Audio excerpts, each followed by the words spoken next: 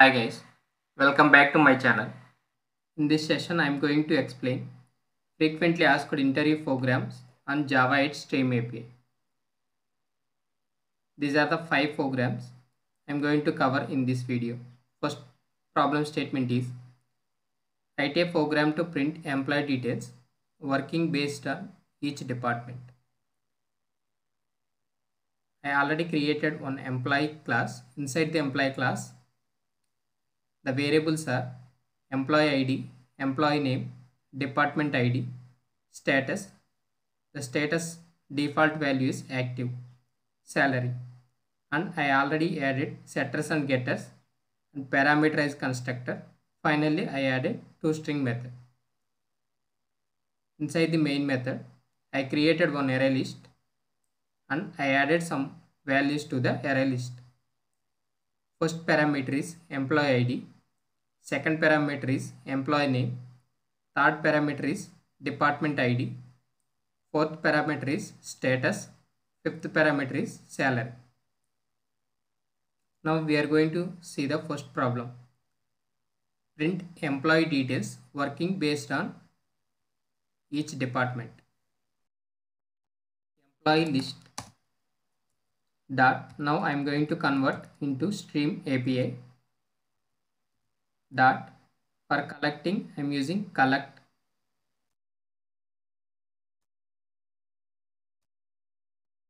Collect having one method, that is collectors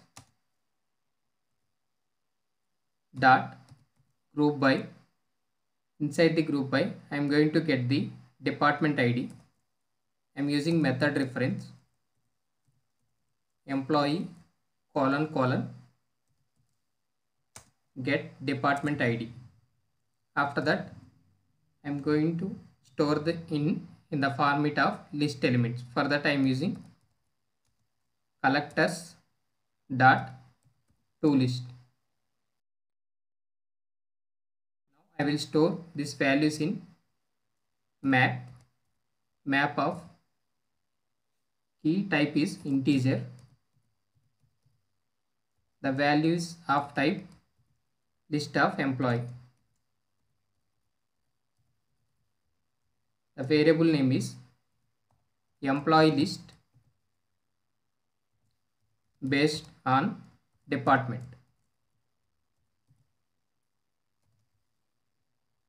Now import the map from java.util package.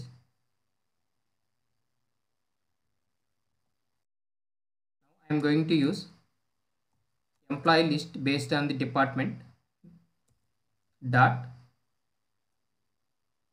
entry set. I am using for each loop. Inside the for each loop I am taking one reference, that is entity. Inside the entity I am going to print the values system.out.println department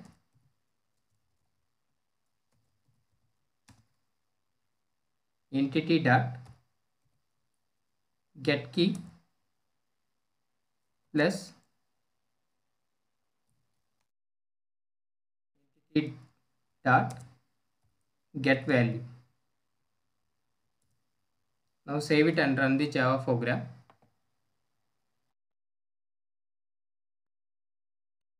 Run as Java application.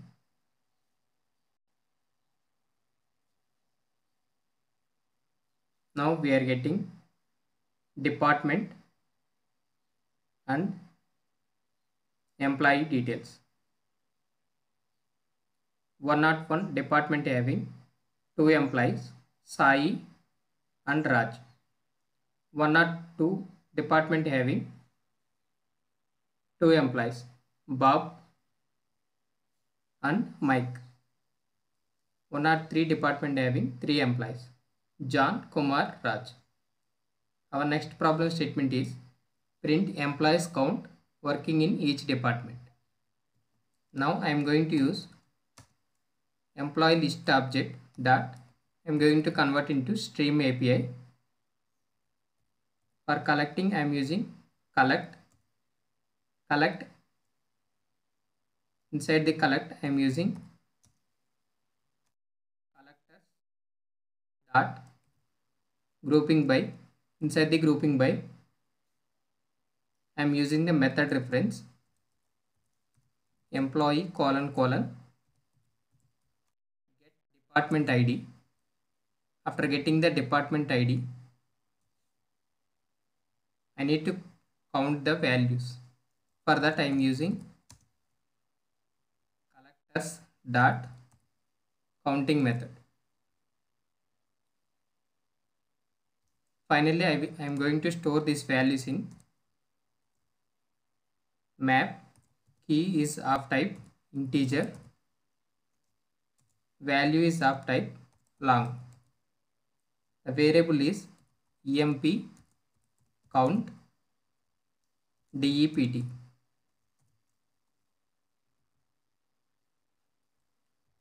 Now I am going to print the values.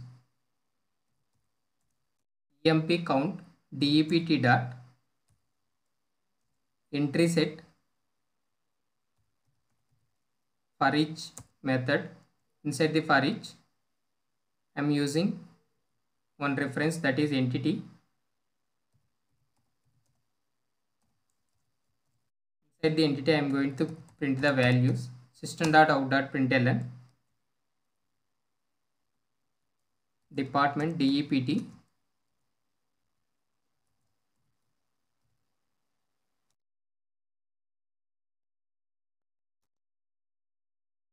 dot get key. After I am adding some space, for that I am adding equal to entity dot get value. Now save it and run the Java program.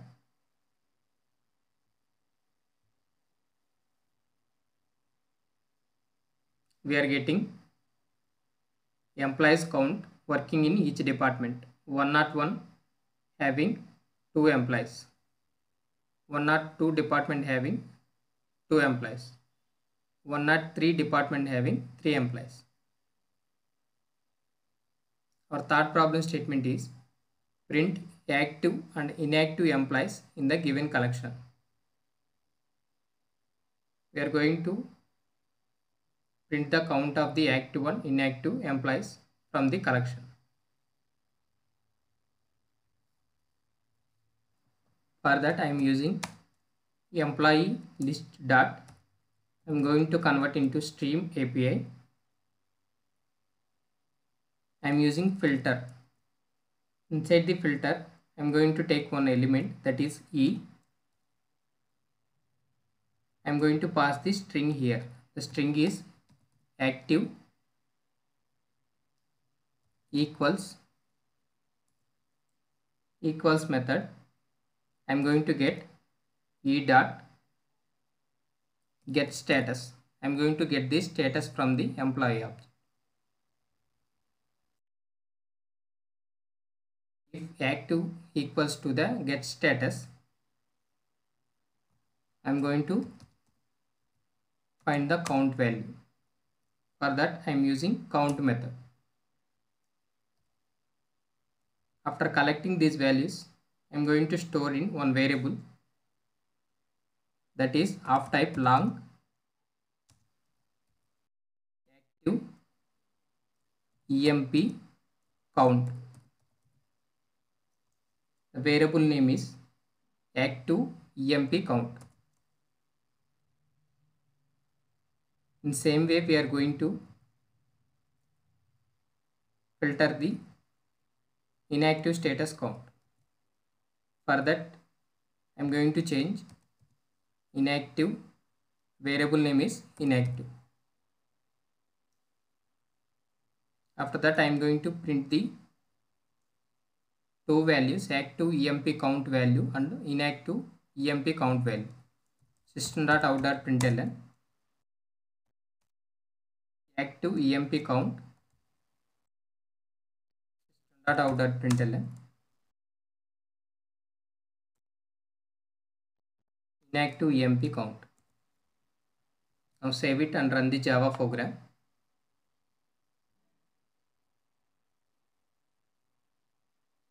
Here you can see we are getting the active EMP count is 4, inactive count is 3. For better understanding, we add some string.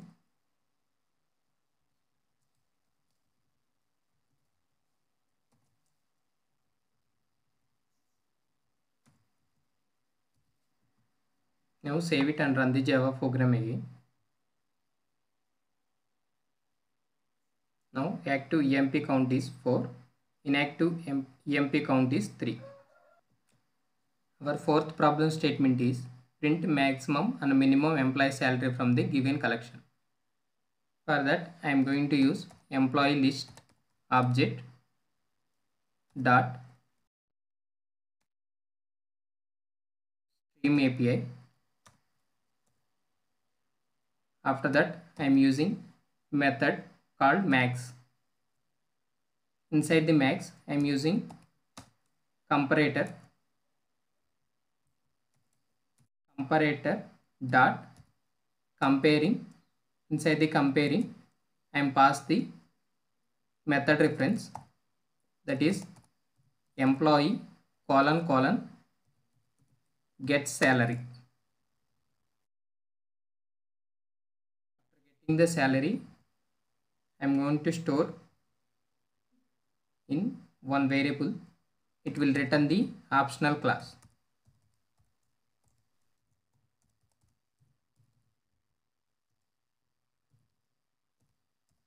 Variable is emp1.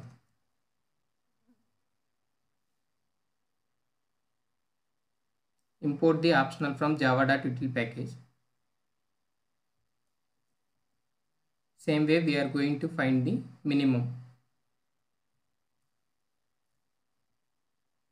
Instead of max we are using min, and we are going to change the variable name emp1 to emp2. Print the maximum and minimum values. For that I am using system.out.println emp1 system.out.println emp2. Now save it and run the Java program again.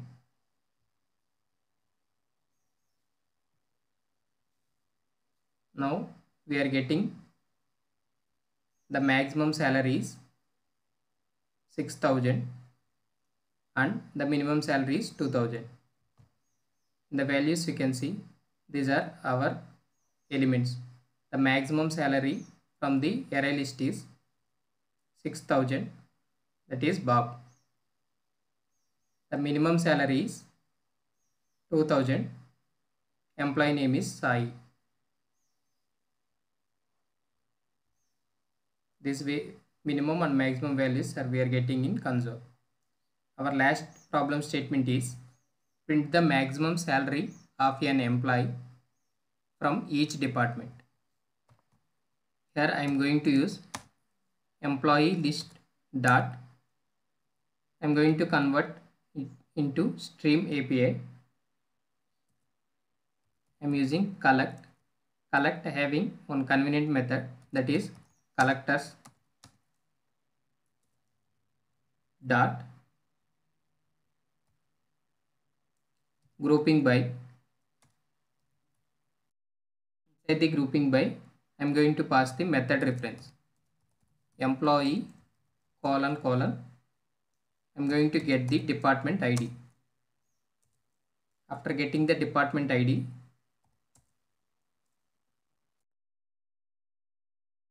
again I am using convenient method, that is collectors dot reducing. Inside the reducing I am going to pass the binary operator.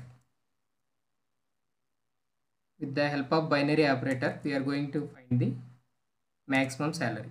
For that I am using max by method.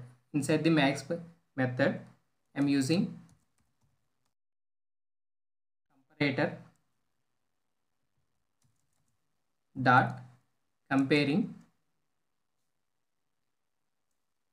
I'm going to pass the method reference employee colon get salary.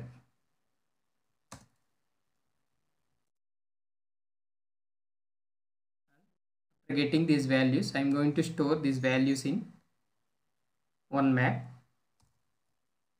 of type integer, key is of type integer,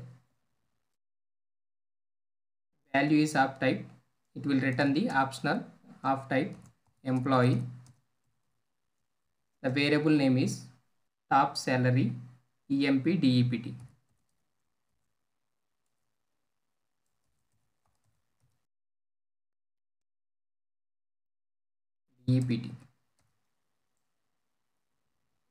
Now I am going to print these values with the help of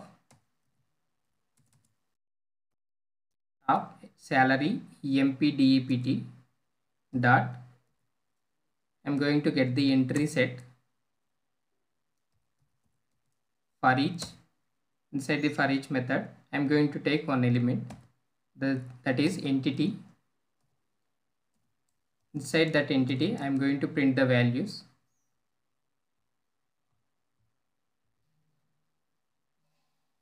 System.out.println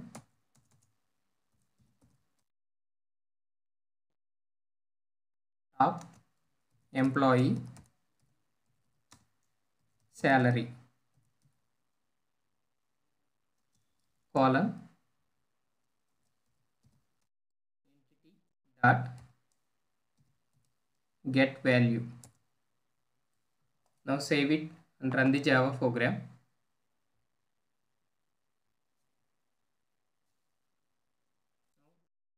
See the output. We are getting the max salary of the employee from each department. The employee ID is 112, getting the highest salary from department 101. The salary is 5,000. Employee ID 113 from the department 102. Getting the salary 6,000 is the highest salary. The employee 115 from the department 103 department. Getting the highest salary 3,600. In this way, we are going to solve this all 5 problem statements. Thank you for watching. For more updates, please subscribe my channel.